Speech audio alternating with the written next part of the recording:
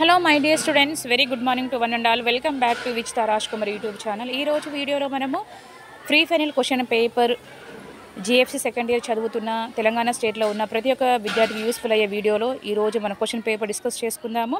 So this question paper is prepared based on the starting 2 units for the second year students in Telangana state.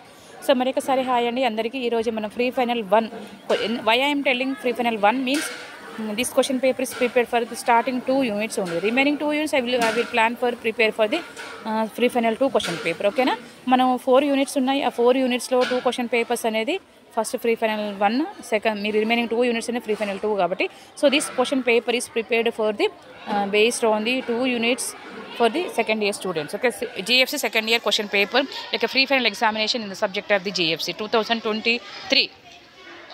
Okay, section A consisting of the 2 marks questions, there is no choice. Okay, section ఏలో అన్ని అతి స్వల్ప ప్రశ్నలు ఉంటాయి, 2 marks questions ఉంటాయి, choice అనేది ఉండదు. Okay, section below long answers questions ఉంటాయి like 6 marks questions. You have choice 3 choice ఉంటుంది. Out of 8 you have to attempt any 5. Each question carry 6 into 5 30, 2 into 10 20. So 20 + 30 50 marks. ఓకేనా, so answer all of the questions. What is meant by municipal solid waste management? Municipal ఘన వ్యర్థ పదార్థాల నిర్వహణ అనగానేమి? What is mean by global warming అనగానేమి? What is meant by acid rain? ఆమ్ల వర్షాలు అనగానేమి? సారీ, ఇక్కడ మిస్టేక్స్ ఉన్నాయి. Okay, what is meant by pesticides pollution? క్రిమి సంహారక మందుల కాలుష్యం అనగానేమి? What is meant by occupational hazard?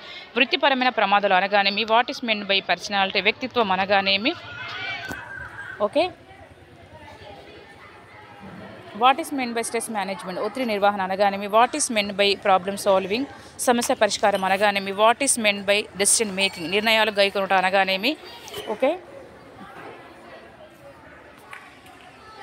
Expand స్వాక్ని విస్తరించండి. Answer. Okay, so 2 marks questions అయిపోయాయి.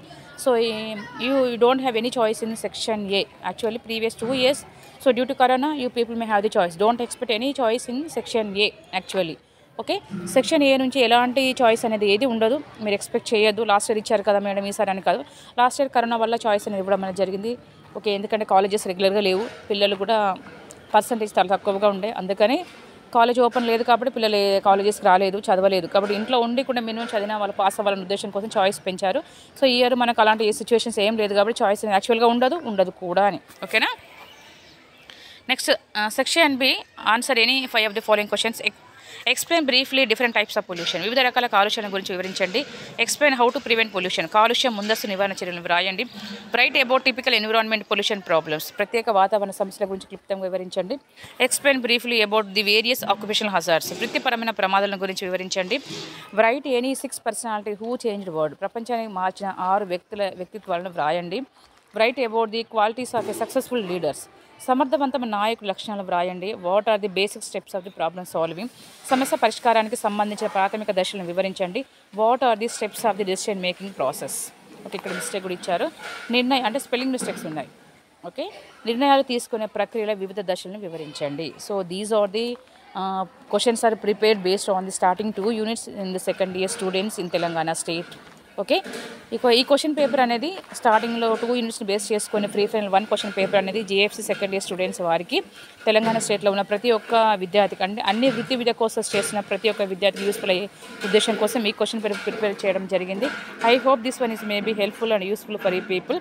ఓకే, ఈ క్వశ్చన్ పేపర్ మీకు యూస్ఫుల్ అవుతుంది, చదువుతారు, స్కోర్ అవుతుందనే ఉద్దేశం కోసం ఈ క్వశ్చన్ పేపర్ ప్రిపేర్ చేయడం అనేది జరిగింది.